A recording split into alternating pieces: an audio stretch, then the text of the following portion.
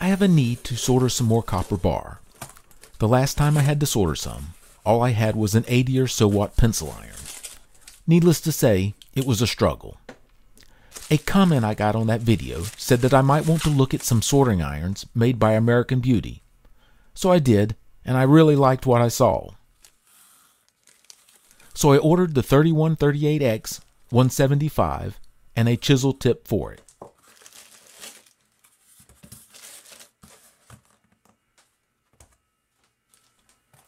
Well, let's see what a sorta expensive 175 watt soldering iron looks like.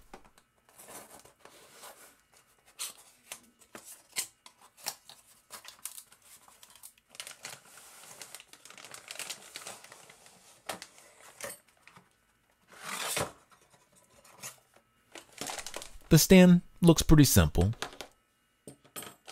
Everything else sealed in a plastic bag.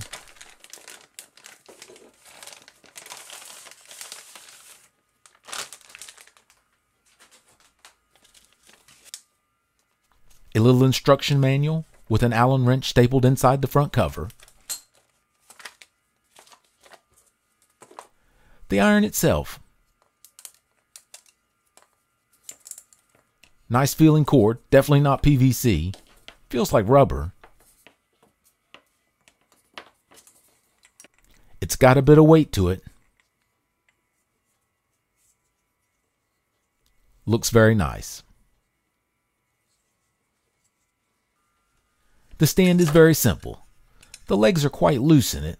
I'm sure that helps with less heat transfer to the legs, but I'm going to crimp the edges a bit to keep the legs from falling out when I pick it up.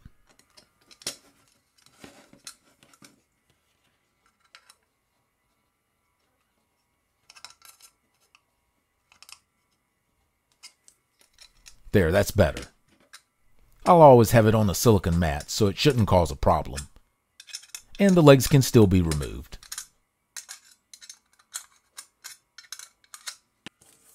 The iron has a very solid feel to it.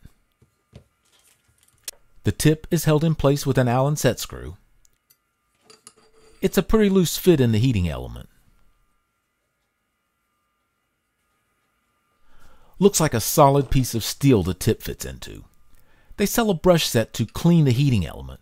I could see where one would need to every so often clean the oxidation off the inside of it.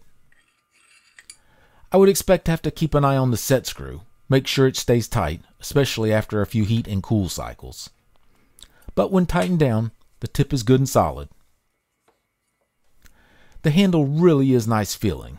The whole thing has such a nice solid feel to it.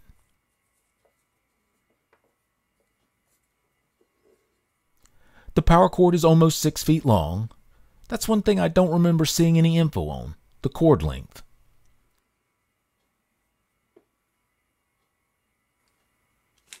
The chisel tip, 43C. These things are just huge compared to what I'm used to using.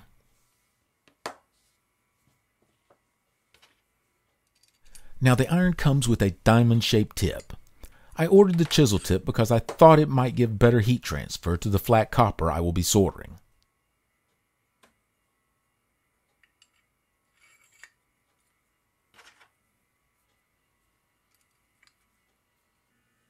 Well, let's fire it up and see what it will do.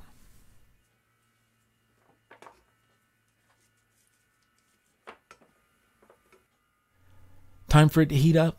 3 minutes from about 68 degrees to melting 6337 tin lead solder. By 5 minutes, it's cooking. I'm going to test on this 1/4 inch by 3/4 inch copper bar. Now it does have some holes in it, but if this iron can solder on this, it will do everything I need it to. I just brought this copper bar in from the shop, so it's cold. Less than 50 degrees. I'm not going to preheat it with a heat gun, just going to use the soldering iron. It's not taking long for a bar that was feeling so cold to now be approaching hot. Solder starting to melt, and I'm not going to be able to hold it by hand much longer. That's pretty good. I think the 175 watts is going to be okay.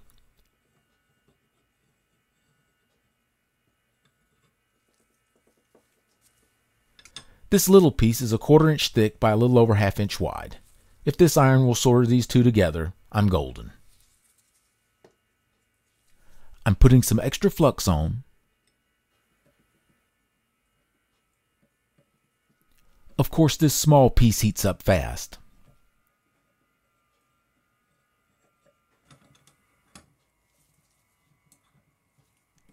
Get the pieces aligned.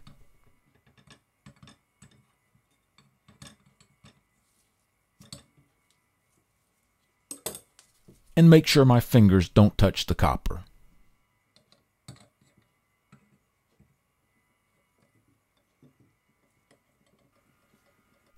Looks like the solder is melting on the bottom bar. Going to add a bit more and see how it flows.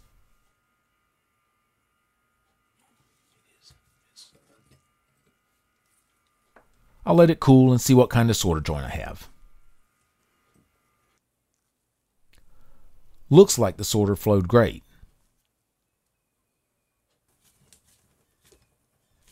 Can't get the top piece to budge, so I don't think it's a cold solder joint. Can't really see it on camera, but it looks like the solder flowed all the way around the holes. Very nice. Guess I'll have to heat it up and pull them apart to know for sure. Let's see what the tip and iron look like after some heat.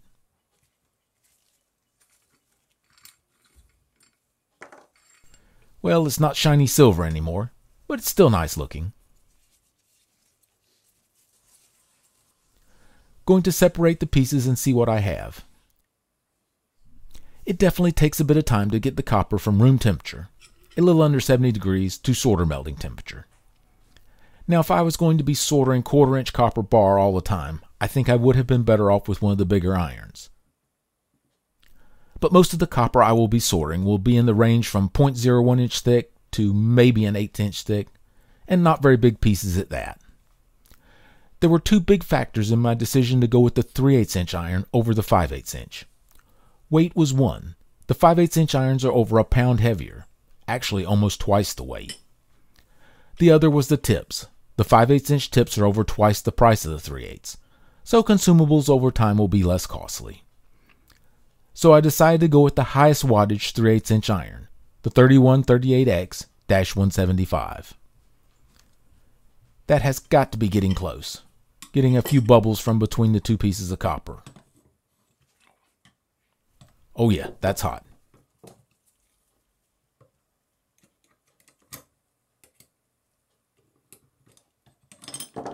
Wow, the solder flow was great. That's going to work just fine. After using the iron a bit, I'm very happy with my decision to buy this 175 watt iron. There are cheaper high-powered soldering irons. Well, cheaper in the short run. It seems like American Beauty has been supplying repair parts for their irons on the decades time scale. The main repair parts are listed on the same page they sell the irons on. Sure don't see that very often. And I can't remember the last time I bought something that plugged in that was made in the US. Was it worth paying a premium for this iron? Only time will tell for sure. It looks top quality. It feels top quality. I don't see any skimping on the build of the iron. Any criticism I had would be directed at the stand, and even there, it's made of pretty thick sheet metal. Watch for this American Beauty in action in some upcoming videos. Thank you for watching.